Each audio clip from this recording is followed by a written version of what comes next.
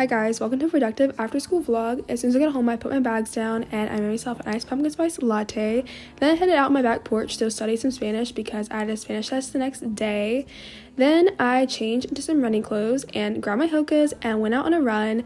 The weather was super nice and I went an easy little 4-mile recovery run. This got super cool after I ran. But then I came home and I took a shower and changed some clothes and then I made myself a salad. It was super good.